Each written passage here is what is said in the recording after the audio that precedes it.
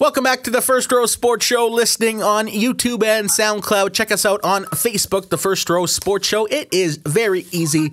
Darnell Duff joined by Brady Lang all the way in North Battleford, Saskatchewan. We're chatting NHL playoffs. And Brady, the Toronto Maple Leafs, I know they're near and dear to your heart. They once again took on the Boston Bruins because of this awful format in the NHL. I absolutely hate it. I think it should be 1 versus 8, 2-7, 3-6, 4-5. I'm not the commissioner. I don't make those decisions. But if you're a Boston Bruins fan, you're okay with it because every year you face the Leafs in the first round and every year you beat them. You beat them this year in 7 games. That must have been an absolutely heartbreaker for you. I know I was with you, Brady, last year when the Bruins beat the Leafs in the first round, and I don't even want to describe what you were feeling, but this must have been pretty gut-wrenching for the second year in a row. You know, it wasn't. You kind of get used to it at this point, which is really sad to say, but it is what it is. Like, it's tough to watch the Leafs fall like that. And it's not like they came out flat. It's not like they didn't play well. It wasn't their night. And when it's not your night in Game 7, it's usually not a good end to the series, right? And you know what? The Leafs still have lots of work to do. Their cup window, everyone says, oh, it's shrinking.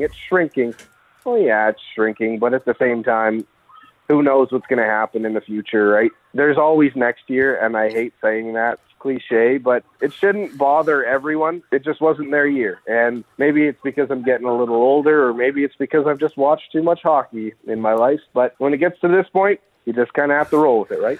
So when you say it's not their year, like you look at some of the stats, Matthews, Marner, Marleau, Nylander, and Tavares, they combined for just 2 goals and 2 assists in Game 6 and 7 combined. And the trio of Marchand, Bergeron, and Pasternak combined for 2 goals and 4 assists. So 3 guys had more points, 2 more points than 5 guys for the Leafs. Like, if it's not their time now, what's going to change going into next season? Like, sure, it's great to make the playoffs. You make some extra revenue with people coming into the rink and that sort of thing.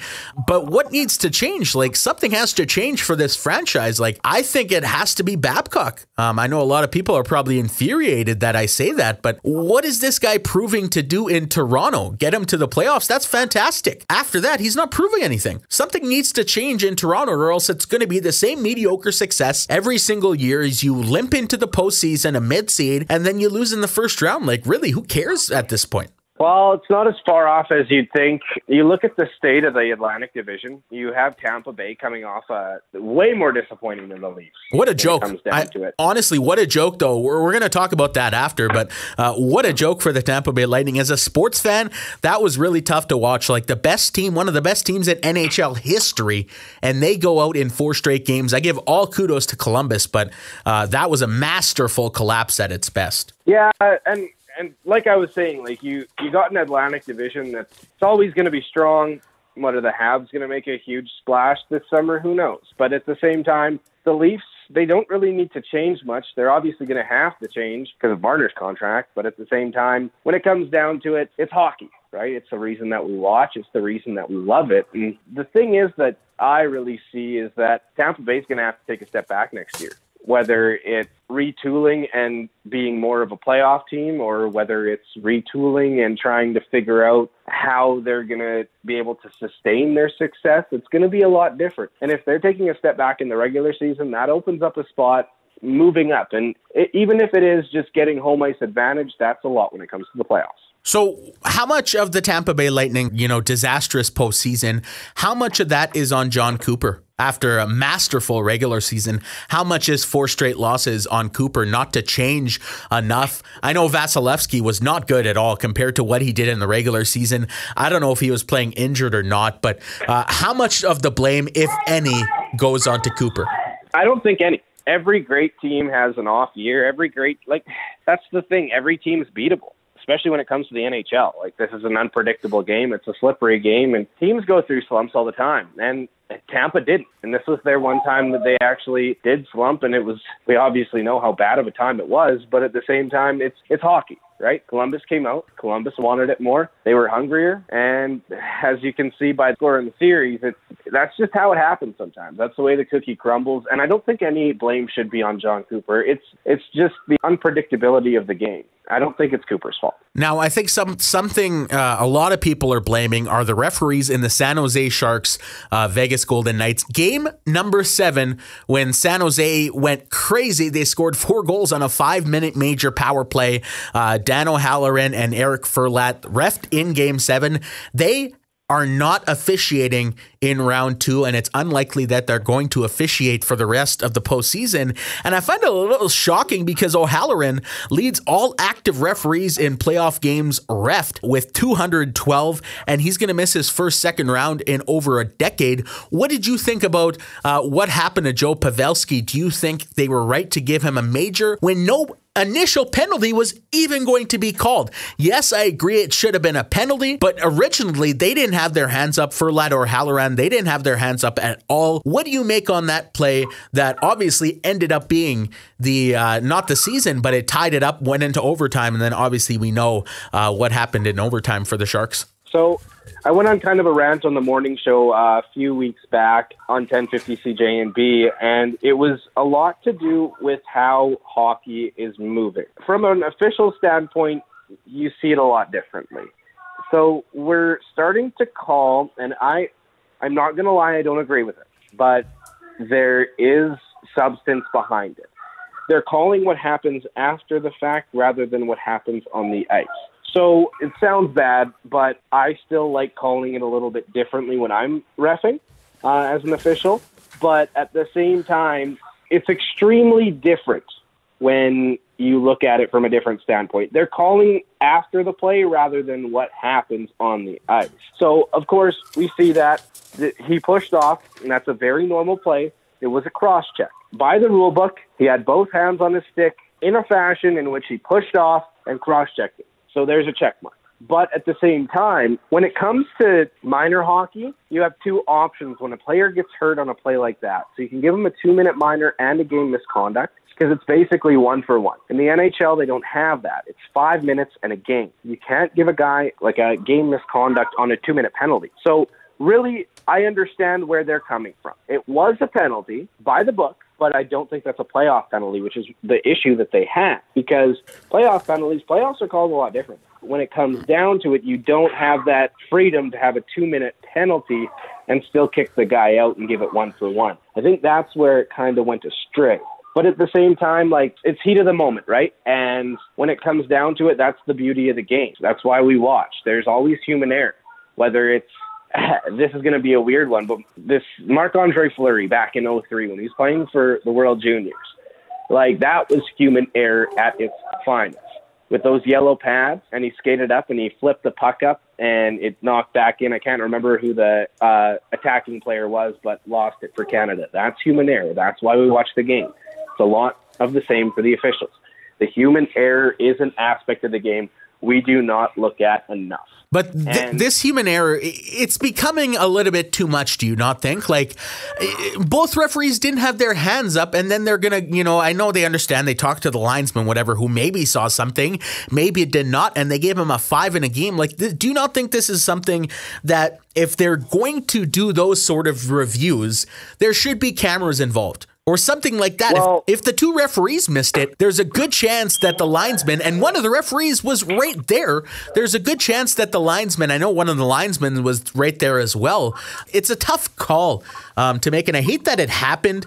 I know I was rooting for San Jose, but Vegas, you love their story and what they're doing. Marc-Andre Fleury, and I love their theatrics that they do before pretty much every playoff game. But I understand human error is going to happen, but I think there's ways around it. Like if a goal happens, they have video review. An offside, they have video review. I don't like how they can just not make a call and then change their mind and decide, yeah, that is a penalty. We're going to toss this game out. We're going to give San Jose a power play in the postseason. I know you said it's not a playoff penalty. I think it is, but, it was a cross-check in my personal books anyways. But when does it end where they make a human error and then they just get to talk about it and then change their verdict and give a team a 5-minute major in the postseason? So a big thing that's stressed when it comes to officiating is brotherhood and trusting your team out there. So when I look at a hockey game, I see 3 teams. A lot of people just see 2 teams. And it's a team effort. And when you're mentioning the bringing in the linesman, you have to trust your team when it comes down to it.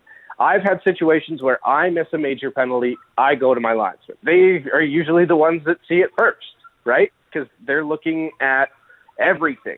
They're not looking at where the puck is. And when you're the lead official, you're looking at where that puck is going. You're looking at the play. When you're the back official, you're supposed to look at everything, but the ice surface is pretty big, and it's tough to see everything. But I did like the aspect of them asking the linesman because, you know, as a linesman, you see a lot, especially when you're dropping the puck. And that kind of brings me to another thing.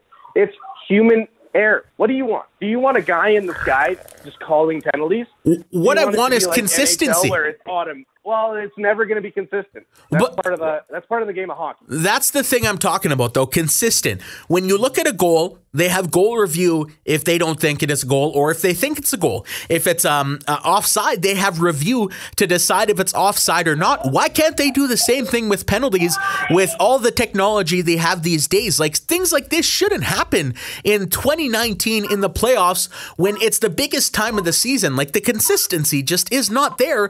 And then sometimes you're not going to see that be even called a penalty at all. And that's what really bugs me. This time it's a penalty. We're going to see this perhaps in the next round or going forward in the postseason. Or do you not remember in the Capitals game last night against the Hurricanes when the Cap center gave the guy a cross check to the face? Absolutely nothing. Like, the consistency is the part that upsets me the most. If you're going to do one thing, do it, but stick with it and go with video replay. It's really not that hard. Have cameras on the helmet or something like that. I know they have the technology to fix this glitch that really did cost, you know, the Golden Knights their opportunity to for sure be in the second round. Honest to God, like, I get what you're saying, but do you want robots doing games out there? I don't want robots, but it's come to that with the goals and the offside. So if you're not going to have penalties robots, take those away as well. Just put it strictly to the humans to do their job, just like the players are supposed to do their job. Yeah, exactly. Well, it's human error. Like, it's part of the game. And that's okay. And that's just what it comes down to. It's just the consistency part that, you know, irks me a little bit, that they have review about the offside and the goals, but not this blatant, it looked like a blatant cross check to me, and nothing was called, and then they just talk about it. I don't like it. I think something needs to change, or else the same things are going to happen, and it's going to be really bad for some teams. Like, it's really bad for the Vegas Golden Knights. Like, I feel bad for them, but got to give it to the Sharks as well. I mean, they're the ones who scored the goals on the power play, but I know you're official and you obviously have some different thoughts than me, but that's just something that's bugged me all day long ever since I seen the cross check and nothing called, and then obviously all of a sudden 5-minute major is called. I'm just going to come out and say it. If every one of those people on Twitter that are complaining would just put on the stripes and go out and skate and do a peewee hockey game in rural Saskatchewan, you tell me how hard it is. You tell me how difficult it is. It's the NHL. It's a lot different. It's tough. Officiating is tough. 100%. Okay? It's not easy. And I get it. Armchair quarterbacks, armchair GMs. Oh, well, we should trade this guy. We should do this thing. We should do everything like this. Well, there's a reason you're not in power. There's a reason you're sitting there talking about it. When it comes to officiating, there's a reason you're watching the game on TV, and there's a reason you're not officiating the game on TV. And absolutely, you're 100% right. They could do it. If people think that they can do it better, give them the opportunity. You're 100% right, and I understand and I agree. The referees in these games, they do not get enough praise, and linesmen. Like, it's incredibly tough, and I'm not putting this on the referees or the linesmen in this case. They came together, like you mentioned, as a brotherhood. You look out for your fellow referees and linesmen to help in that position. I'm just talking about the NHL in all. If you're not going to have video review on that type of penalty, do not have video review at all. That's my personal thoughts. These referees, they work their butts off. They train just as hard as these players. I love what they do. They do a fantastic job. Like you mentioned, it's not hard. And anybody who thinks they can do it should. They might not succeed. They might. All I'm saying is the inconsistency between one review you're deciding you can do and the next no review is happening. That's the part that frustrates me the most. And that's on the NHL. That's not on the referees to decide. That's on the entire NHL. Yeah, exactly. And if something's going to be done, it's going to be interesting what they do. They're probably going to handcuff the officials once again, and just literally it's getting to the point where people are complaining to the extent where one day officials are just going to be brainless out there and someone else is going to be calling the shots. Absolutely. And I'm going to hate it to get it there. These guys are humans. You look on the ice. Sidney Crosby makes mistakes. Andrei Vasilevsky makes mistakes. Everybody on Washington made a mistake in last night's game. Alexander Ovechkin did. Everybody makes mistakes, but they still do it. It happens because that's part of the game. I don't like the way technology has taken over things. I mean, you hear so many parents saying, my kid is on the PS3 too much or playing too much Xbox and that sort of thing. That's just how things are trending in my mind, and that's the same thing in the NHL. And pretty soon, there's probably going to be a magnet at the bottom of the chip that's going to ring or something or buzz or, brighten for offside. And I'm going to hate when that comes to be true, if it does in the future. Well, they're moving towards that, and you can see it. Like every All-Star game, they bring in another little piece of technology that they don't fully explain, but they explain as much as they can. But then you start thinking about it, and you're like, that could be used in a different way. But there's a reason why umpires are still in the game. It's the human error. It's a lot easier to detect a strike zone than it is to detect plays in hockey. So if it already happened, it would have happened. Right? That's just the nature of sport. Yeah, I agree. The First Row Sports Show. Check us out on Facebook, The First Row Sports Show. You're listening on YouTube and SoundCloud. Before I say bid adieu to you, Brady, I want to talk about the second round. Just get your predictions. First of all, let's start off with Columbus. They swept the Tampa Bay Lightning, and then the Boston Bruins beat the Leafs in 7 games. Who wins this series and how many games? I'm going to go with Columbus in 5. The guys are rolling. Like, they're feeling it, and you know what? It's going to be one of those stories that we're going to look back on for a very long time and just gawk at, because it's the magic of hockey, and the Blue Jackets are rolling, and I don't see them slowing down. If Bobrovsky can hold up, just like if Grzelcyk can hold up, it's going to be a Columbus win. Well, and a lot of people are wondering, heading into the playoffs, Columbus had to work so hard just to get into the postseason. What were they going to have left against the Tampa Bay Lightning? Obviously, they had enough to beat them in 4 straight games. I'm going to take Boston in that series in 6 games. St. Louis and Dallas. Jordan Binnington against Ben Bishop. Bishop idolized the St. Louis Blues all his life. Who takes this series, Binnington or Bishop? I'm jumping on the St. Louis bandwagon, so bad news for St. Louis, because every team I picked this postseason, they've lost. They're done. They're done. Well, I honestly believe St. Louis has something special going, and that's the thing. Like, if it's a St. Louis-Columbus final, I'm laughing, and if it's probably not going to be that, but at the same time, I got to go with St. Louis. They're too good. And they've been so good for so long this season that there's no reason why they're not going to just continuously put that puck in the net and be consistently better than every team that they played.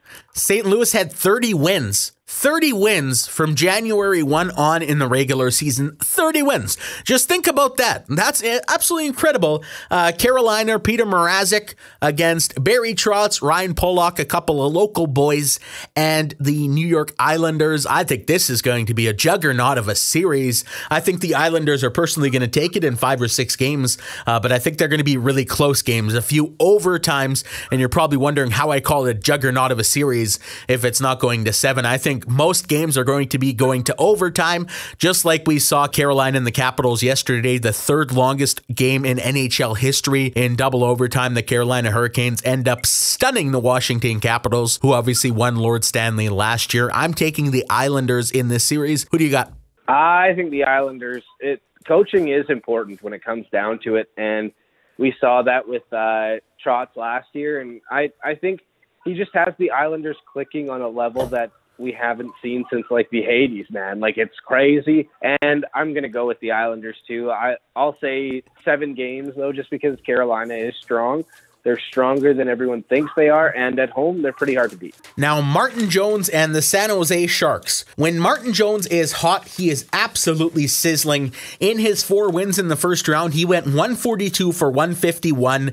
In his losses, he went 43 for 54, and he was pulled a couple of times. He played some awful hockey, but he also had a 56 save performance, a 32 save performance, and a 30 save performance. And in his loss, he made 34 saves, but he gave up 6 goals. And in the other win, he made 24 saves. San Jose is taking on the Colorado Avalanche. Nathan MacKinnon, Mikko Rantanen, Cale Makar, who played for the Brooks Bandits a couple of years ago, went to UMass this year. He led him to the national championship final. I want San Jose to win this series. I think Martin Jones needs to be stupendous like he was at the latter half of the first round of their series, but Colorado, how do you stop Nathan MacKinnon? And just to name a couple, MacKinnon and Rantanen, how do you stop that duo? I honestly think that this is Nathan MacKinnon's coming out party, and he's solidifying himself as the top 3 player in the league.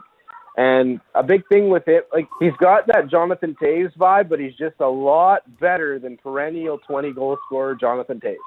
When it comes down to it, I think this is Nathan MacKinnon's coming out party, and I'm going to go with the Colorado Avalanche. Like, they made quick work of the Flames, and no one really expected that. Flames had some tough puck luck in that series, but I'm going to go with Colorado. I like the way they play. I like how fast they are, and I like how smart they are on the ice.